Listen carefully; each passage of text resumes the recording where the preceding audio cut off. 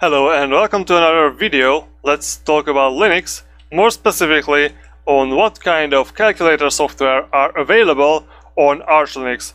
And in today's video I will discuss something I've been thinking about for a while now, and this is the question whether the graphical user interface calculator software are useful on a PC or not. And when I'm talking about PC here, I mean like desktop and laptop computers which have an attached keyboard to it. And so for that I will take a look into the history of calculators themselves. So indulge me for a minute, but watch until the end of the video where I will give some software suggestions on what to use if you want to do your calculations efficiently on Arch Linux. So first of all, we know that people were using paper and pen to calculate things long before the calculators came about, and they had some very ingenious tools that could help them out, like the slide rule, which has a logarithmic scaling and sliding disks or sticks that can be used for multiplication really fast, because in a logarithmic scale basically multiplication becomes addition, and that's a good thing. And they also had the lookup tables, which means for like trigonometric functions or exponential functions, where in the table the rows had the kind of the first few digits of the number, and then the columns had the last digit, and in the cells you had the value of the function at the certain input, and maybe you had like some correction values at another table. I learned to use these things in school, and this is kind of slow method compared to a calculator, but you can use these tables to calculate sine or cosine or tangent or logarithm or square root or stuff like that without a calculator. Of course, the electronic calculator was a very big step forward in making calculations more precise and more fast. So on the internet I found this picture of this one of the first fully electronic calculator from 1961, and of course this was very big, but then the invention of like the microchip calculators made it possible to use them only on battery. And then we had graphing calculators, and in the graphing calculators the display became bigger and the functionality was much better than like the basic calculators. So the calculator was basically primarily made to help you calculate still on paper. So you type in your little functions or calculations, and then you write down the result. That's basically what it for.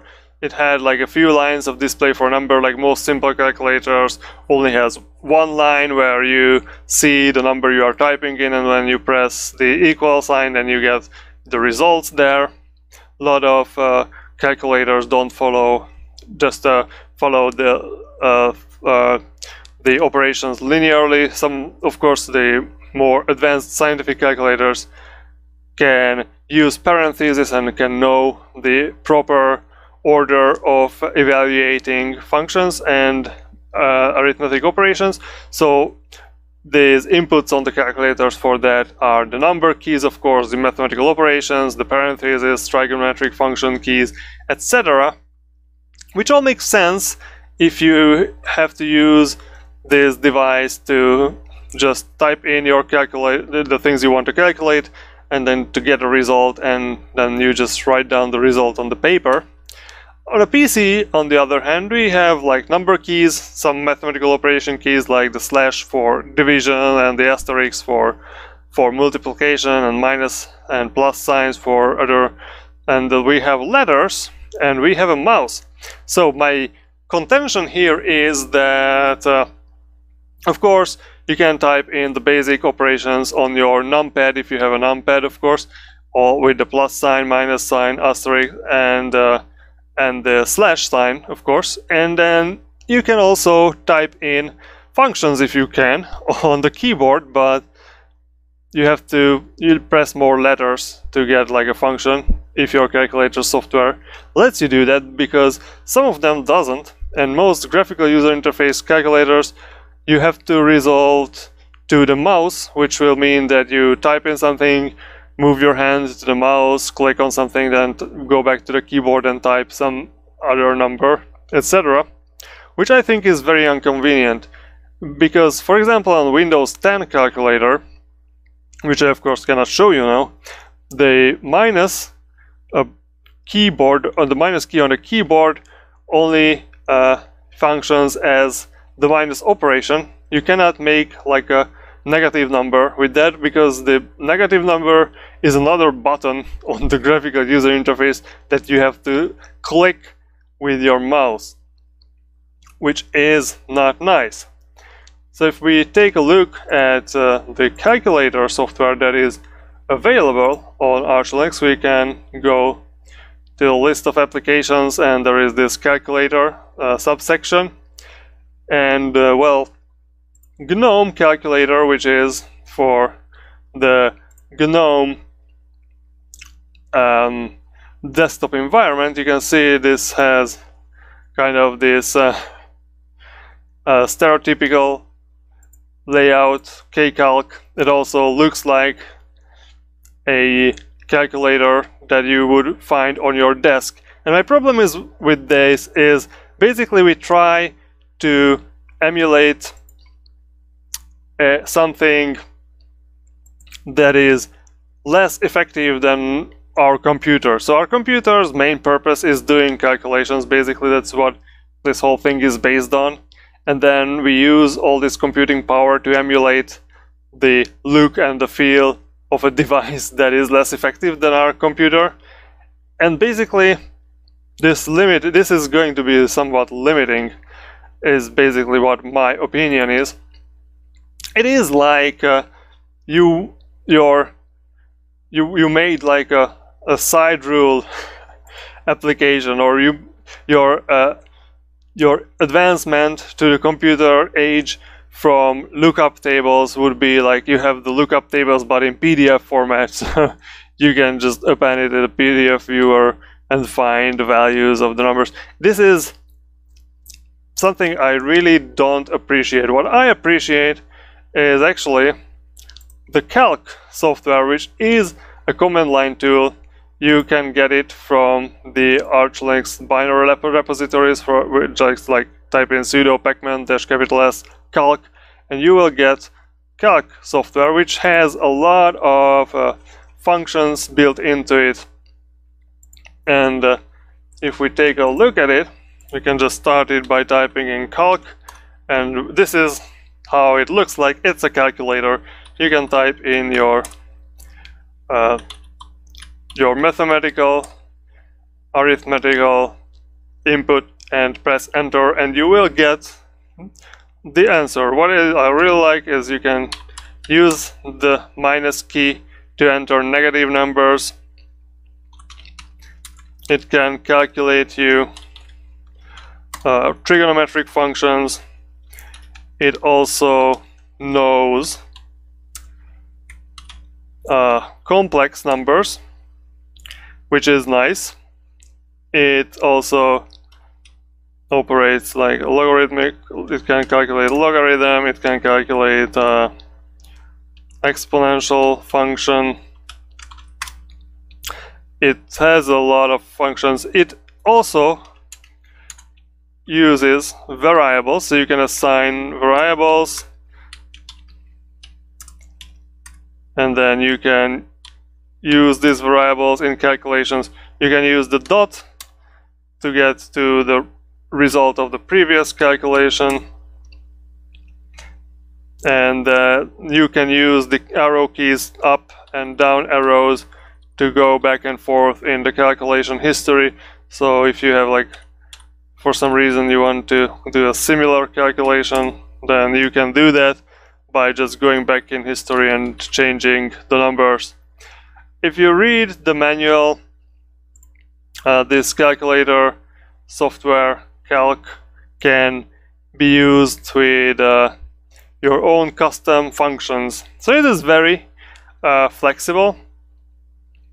It can be used very easily. I think you don't have to be a command line junkie to appreciate the straightforwardness of this software, and you can use it in a not interactive way too. So let's just type in calc and then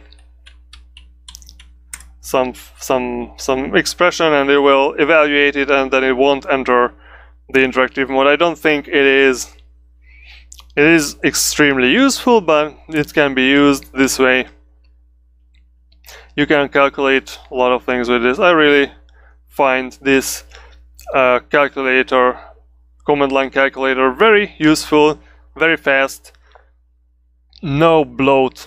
But of course, not all graphical calculators are equally bad, because there is also QCalculate or QAlculate, which you can also find in the Arch Linux binary repository. So you can get it by just typing in sudo pacman-s QAlculate-gtk.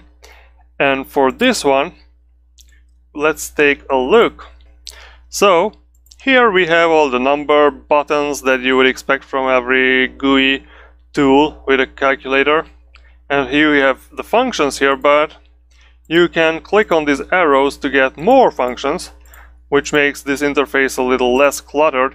But this is not the important point. The important point is that here in this line, this is not just a display line.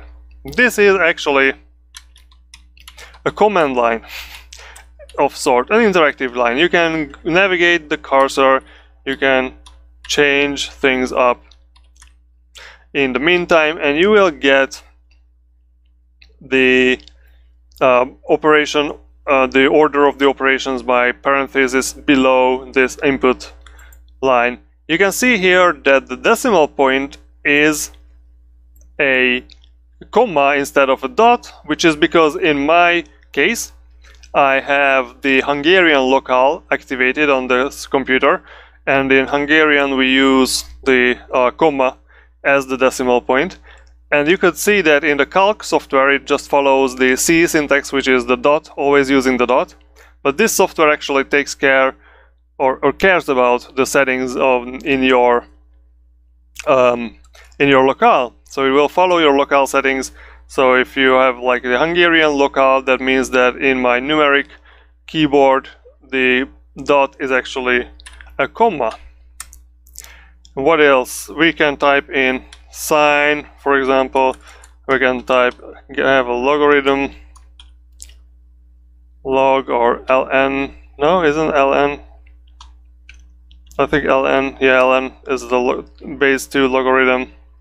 Not base 2, sorry, the natural logarithm. It just does not show up here for some reason. And then we have log, which is of course the base n logarithm, which means we can type in like let's type 25 semicolon, and let's type 5. That should be 2, and this is 2. Well, it says it's approximately 2, which is probably because it calculates arbitrary base logarithms based on an equation, which actually is just the logarithm of the... It's dividing the logarithm of this one with the logarithm of that one. You don't need to know that. But anyways, what's really nice is that you can use the up arrow and down arrow to go back and forth in history. So this is very similar to this interactive command line style interface of the simple command line calc, which is a pro and not a con. This is a good thing. I like it. You can also type in like sine pi, and you know, like the sine of pi is 0, but if you sine of pi divided by 4 is this number. But if you remember from school, this number is actually 1 over square root of 2. There is this exact function where you can get these exact numbers. Let's see. This is the exact number for pi over the sine of pi over 3. And there are also different kind of fractions, decimal fractions, simple fractions. You can see like exact decimal fraction simple fraction. Mixed fraction, well, it doesn't have a mixed fraction, but let's say 2 plus this number. This is going to be mixed or simple fraction. It's going to be exact decimal fraction, looks like this. Decimal fraction, same. Okay, what happens if I say 2 plus 0.5? This is a mixed fraction. This is the simple fraction. So you can see like there are different ways of displaying the same number here, and you can use this function for that if you want to. This calculator software also knows the complex numbers. What a nice output here. But this is exactly just this number I typed in, so let's give me something. Isn't it e to the I pi? That is very nice. Yeah, that's -1. So you can use this. I like this calculator software, even though in general I don't like the graphical calculators or the GUI calculator software, because the main functionality relies on this. So you can see like I never even clicked any of these buttons here. I can just type in here in this command line style input and I can get my output. So this is the only graphical user interface calculator I want to suggest for you. And if you have anything that's similar that would you know, be up to my very high standards in calculator software, then why don't you leave a comment and tell me what other calculator softwares we should use. And well, if you like this video, why don't you consider giving me a like. And if you are interested in this kind of content, just subscribe to the channel, and I will see you next time. Bye bye!